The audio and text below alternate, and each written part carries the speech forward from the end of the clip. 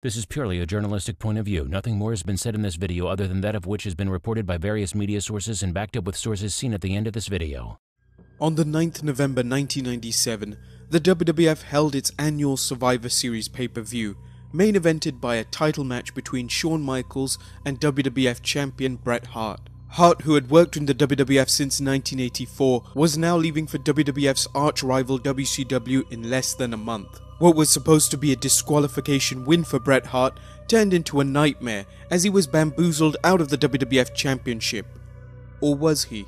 The night would become known as the Montreal Screwjob, but there are many questions about what happened. With the Montreal Screwjob nearing its 20th anniversary, it's time to dispel the myths and half-truths surrounding the incident. Join us for Behind the Titantron, the Montreal Screwjob Part 2.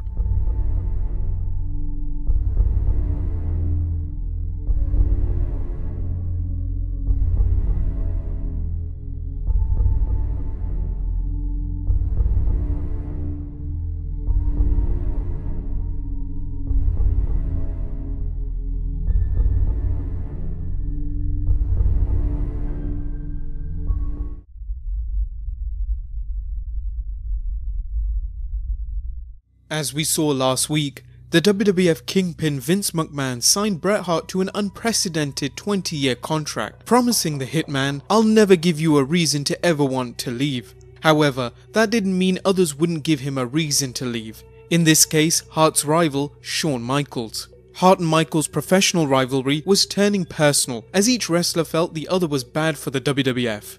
Hart was growing tired of Michaels' personal problems and what Hart perceived as a sexually provocative and morally degenerate act in the ring. Michaels felt Hart was too full of himself, overrated and overpaid. Michaels hit the roof when he learned of the sweet deal Hart had signed with the WWF. In his autobiography, HBK recalls his meeting with Vince McMahon once he learned Hart was signed to a $1.5 million a year deal. In 1996, McMahon signed HBK to a $750,000 a year deal. Supposedly, this was the biggest contract ever, and Michaels told McMahon, "I'm just asking you don't pay anyone, except The Undertaker, any more than you pay me. That would be an insult." When Michaels discovered Hart's new deal, he said, "You are paying Bret all that money. That is BS.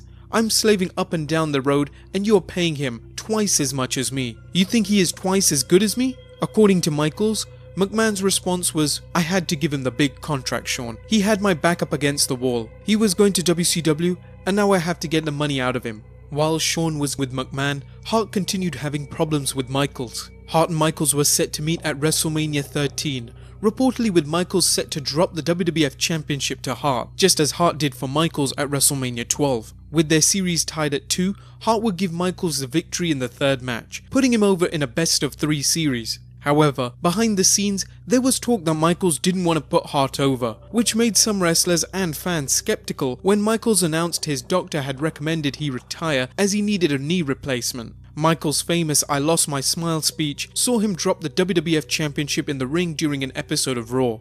Hart was skeptical, and reportedly so was The Undertaker, with both men reportedly saying they'd believe Michaels' story when they saw the scar from the surgery. According to Michaels, he received fantastic news when he followed Vince McMahon's recommendation and went to Stone Cold Steve Austin's physician, Dr. Andrews, for a second opinion.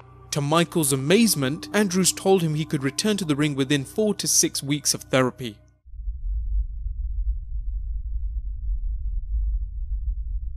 Most fans are familiar with the infamous Sunny Days promo where Shawn Michaels implied Bret Hart, who was married, was having a relationship with WWF Sunny, aka Tammy Sytch. Bret exploded backstage, reportedly attacking Michaels backstage and ripping out chunks of his hair. The incident seems to have come to a head after months of tension between them. Both men were cutting promos on one another and they cut too close to home. Here are both wrestlers' sides of the story. Shawn Michaels claims he had grown tired of Hart cutting personal attacks on him, then apologized for it, only to do it again. Michaels admits he intentionally made the Sunny Days comment, but felt there was no denying Hart's affair with Sunny. Hart recalls not hearing the remarks when they happened, but learning of them when he went home, and his family was understandably upset by them. Hart's brother-in-law Jim Neidhart asked him not to physically attack Michaels. Some sources indicate Neidhart was concerned because he'd just been picked up by the WWF and might be fired if Hart physically assaults him. Neither man spoke to each other for weeks. In Hart's autobiography, He claims he tried to talk things out only for Michaels to swear at him. F you haven't f***ing talked to me in a f***ing month. What makes you think I'm gonna talk to you now? It should come as no surprise that both men's recollections of the incident are different. Consider Michaels' accounts of the events. HBK remembers someone pushing him from behind. Then, I turned around and Bret asked, "What's your f***ing problem?" "You," I yelled. He tried to punch me, but I peeled back and he missed. He pushed me again, and this time I stood up. He swung again and missed. The next thing I knew, he went for a double leg dive. I caught him around the upper body and we went straight back through a piece of paneling. We had each other in front face locks when Pat Patterson and Davey Boy came over and grabbed us. Pat was yelling, "Come on you guys." I let go and Bret yanked a handful of my hair off my head. That hurt like heck, but I didn't retaliate. The fight was over. Hart claims he hid until Michaels returned, then walked up to him and said, "You got something to say to me?" From there things quickly escalated. He flicked a weak punch at me and missed. Balancing awkwardly on my good leg, I popped him on the chin, rocking him on his heels. He came for me, but I grabbed him by his long hair and pretended I was doing a hammer throw at the Olympics. I was dragging him around the room when a hysterical Pat and frantic Lawler ran in and jumped on top of me. Unable to pry me off, Pat shouted for other wrestlers to help, but Davey and Crush had no intention of saving Shawn. It was nothing but a scratch fight really, but when we were finally separated, clumps of Shawn's previous hair fell from my hands. I blasted him, "Don't f*** me or my family, you little f***er." In the book Titan Screwed, Jim Cornette is quoted as saying, "Bret was killing him. Shawn couldn't whip cream with an outboard motor in a real fight, much less Bret Hart." Finally, Gerald Briscoe was able to pull Hart off Michaels. Fans can decide which account, if any, to believe. Michaels then reportedly stormed into Vince McMahon's office and told him, "God damn this bullshit. It's not safe to work here anymore. You've got a goddamn lunatic in there. You've obviously worked him into a frenzy or somebody has. Fuck this shit. Vince, I'll never work for you again." Vince McMahon suspended Michaels without pay, claiming he was in breach of his contract. Michaels' lawyer Skip McCormick informed the WWF's counsel Jerry McDevitt Michaels had injured his neck and knee during the altercation, resulting in his inability to work. The WWF agreed to pay Michaels, and Michaels returned to work after McCormick advised him he faced breach of contract if he refused to work.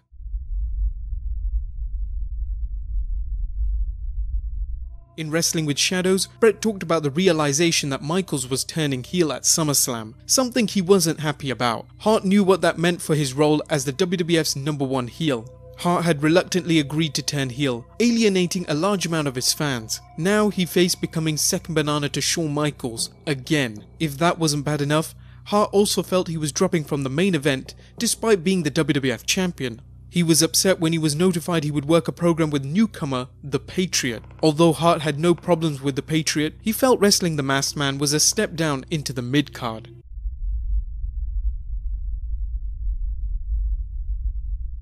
On the 22nd September 1997 at Madison Square Garden, Vince McMahon approached Bret Hart and told him in no uncertain terms he could no longer honor his contract. On the documentary Wrestling with Shadows, Hart recalls how McMahon told him the WWF was in financial peril. McMahon told Hart to pursue negotiations with WCW, giving him his full blessing since Bret had always been loyal to him. Bret told McMahon he wanted to stay with the WWF and money wasn't an issue. In Wrestling with Shadows, Hart talks of how he saw Vince McMahon as a father figure, how he owed his success to McMahon, and how he felt he'd be walking out on his own father if he left the WWF. At the same time, Hart felt McMahon had painted him into a corner.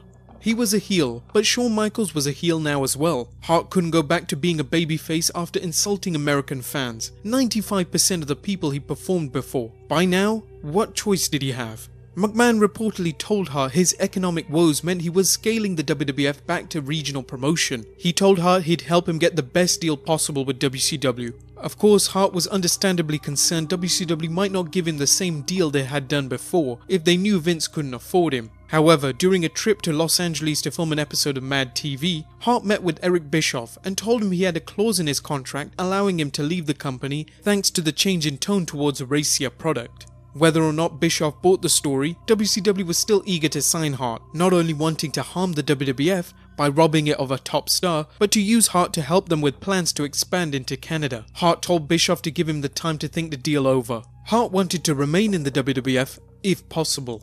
However, unknown to the Hitman, Vince McMahon was eager to dump him. What was McMahon's reasoning? Why would the WWF Kingpin want to lose another one of its top stars to WCW? Were the WWF's finances that bad? The answer is clearly no. Although the WWF would not go public until 1999, Titan Screwed author James Dixon and Justin Henry told McMahon had recently met with a Manhattan investment house for early talks about the possibility of taking the WWF public, a move he felt would help boost the company's coffers and allow them to compete on a more even playing field with Turner. During the meeting, McMahon had been advised to limit or, if he could, remove any long-term obligation so as to make the company appear more profitable to potential investors. Dixon and Henry also argued McMahon was unhappy with Hart's performance as champion and that Hart didn't help ratings or pay-per-view numbers. Vince felt Michaels and Hart were bound to clash again and one of them had to go. Another story is McMahon wanted to focus on other stars and felt Bret Hart was no longer necessary, particularly with a 20-year commitment and the wrestler now being 40 years old. Another factor against Hart was McMahon feared other stars like Steve Austin and The Undertaker would expect a comparable salary to Hart.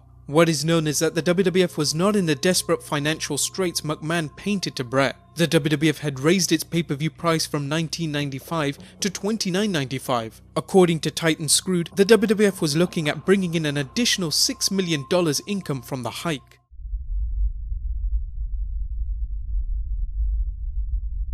Although Bret Hart negotiated a fantastic deal, he told Vince McMahon he wanted to stay with the company. With the deadline looming to sign the WCW contract, Hart reached out to McMahon several times. McMahon told him to follow his head and not his heart. Hart reached out again, asking McMahon to give him a reason to stay. When McMahon reportedly told Hart he'd planned to have him lose 3 out of 4 matches to Shawn Michaels before putting Steve Austin over at WrestleMania, Hart knew the choice had been made for him, and he signed the WCW deal.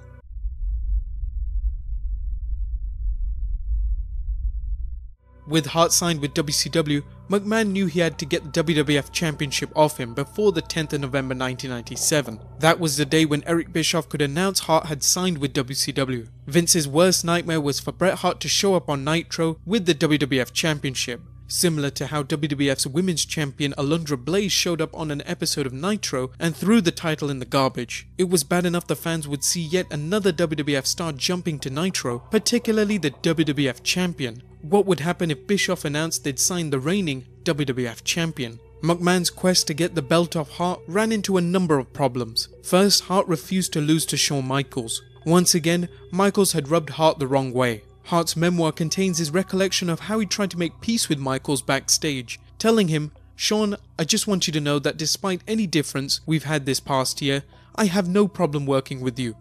You can trust me in every way to be a professional. I want you to know that you are not in any danger and that I have no problem dropping the belt to you if that's what Vince wants." Michaels replied, "I appreciate that, but I want you to know that I'm not willing to do the same for you." This blatant disrespect in front of the boys and Hart's feeling Michaels had never apologized for his Sunny Days remarks made Hart decide he would never drop the WWF Championship to Michaels. Furthermore, Hart refused to drop the belt in Canada, particularly at the pay-per-view in Montreal. When McMahon suggested Hart drop the belt in Detroit before the pay-per-view, Hart refused, arguing he didn't want to let his fans down by going into the pay-per-view as challenger instead of champion. Hart offered to drop the belt the next week at a house show in Madison Square Garden, but McMahon balked at the idea of having to pay $40,000 to record the title switch. With Hart refusing to do the time-honored tradition, and McMahon facing the disgrace of WCW announcing it had signed the WWF Champion, Vince McMahon was running out of options until an offhand remark led to McMahon devising one of the most controversial swerves in wrestling history. Join us next time as we look at the Montreal Screwjob, as well as its long-term ramifications in Behind the Titantron, the Montreal Screwjob.